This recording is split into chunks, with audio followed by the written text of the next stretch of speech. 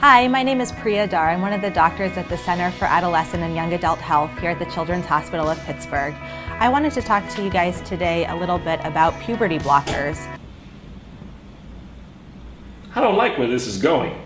Puberty blockers are basically a medication that says, hey, let's just put a pause on puberty. Stop!